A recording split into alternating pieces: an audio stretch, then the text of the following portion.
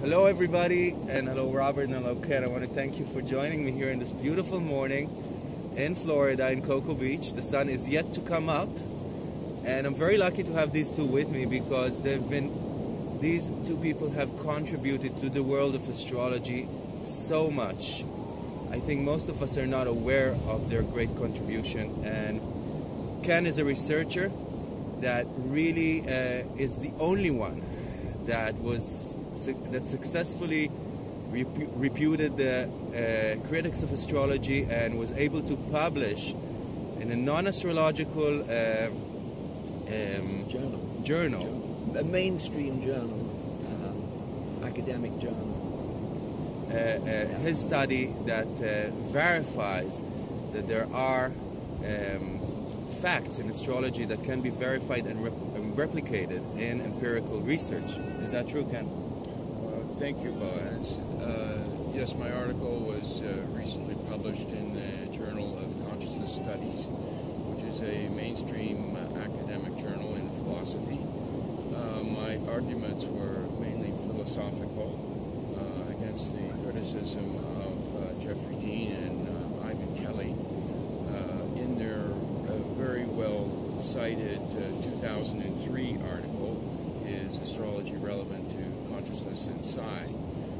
My article I called it Clearing the Logjam in Astrological Research, because I identified this particular article as the chief obstacle that is obstructing astrological research, and the arguments made within the Dean and Kelly argument needed to be examined, and I think with the help of my colleagues who peer-reviewed my article, effectively provide counter arguments against theirs.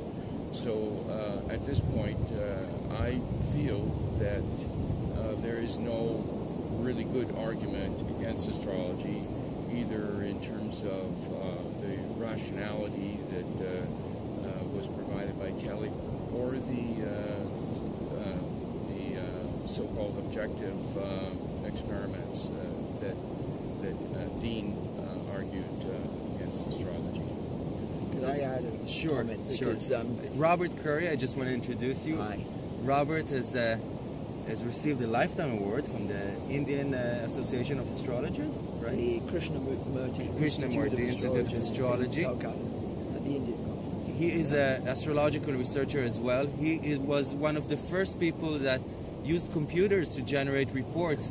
Back in the day when there were no computers and no PCs, his astrology shop was the cornerstone for many astrologers and a drawing stone for many astrologers from the world over, really. And the story is still there in London, but you're already off to greener pastures.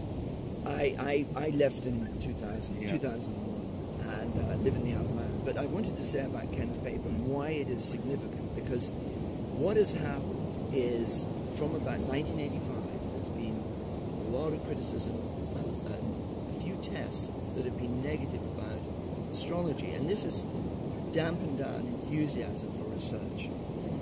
And in the last 5 years, culminating with Ken's paper, which sums up many of the papers he's written, he also cites something that I've written, and Professor Ertl, and the combination of all these effects has brought about, I think, has led to the possibility of a research conference, which hasn't happened for a long time. So his paper is the first paper in an academic journal for some 30 years, as far as I know.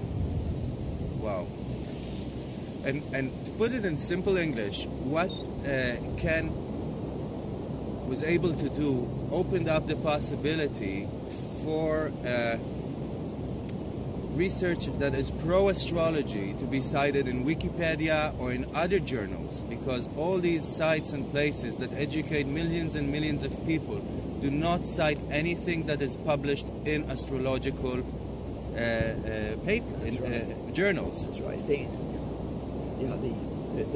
The reasoning is that you cannot cite any astrological journal as far as Jimbo Wales is concerned on Wikipedia cannot be is not a reliable resource for citation. But then, if you go to a mainstream journal, generally they say, go to an astrological journal. So you've got a circular argument. Or if a mainstream journal publishes, they risk people criticizing them. But this is testimony to good science and good journalism that Ken's paper was able to be successful. What I did was reference books, two famous classic astrology books, Robert Hahn, Horoscope Symbols, and Stephen Arroyo, Astrology, Psychology, the four elements, to get the keywords out that matched Ising's, so that no one could say, I'm just picking these words. These were well-established words, and fortunately, I could divide the fire signs keywords and the earth sign keywords, and so they came out to be quite clear. Now, what I want to do is study, because not everybody can fall. It was significant. The possibility of it was, I can't give the exact figure, I think it's P.0008. So very, very unlikely that it's a random result. But it doesn't mean to say it's astrology, it just says it looks like there's a strong correlation. What I'd like to know is what happened to people who didn't fit in, because that would be the next stage of research. Because it's very, it's early days, but it's fantastic to have a result for me. But every time I look at any data, I see astrological patterns. But I think if you're a skeptic, you don't believe it's there, you're not going to look. You can't expect them to find things they don't know. You go into a room. If you think something is there, you'll spend hours finding it. If you don't think it's there, you'll go, I looked, it's not there.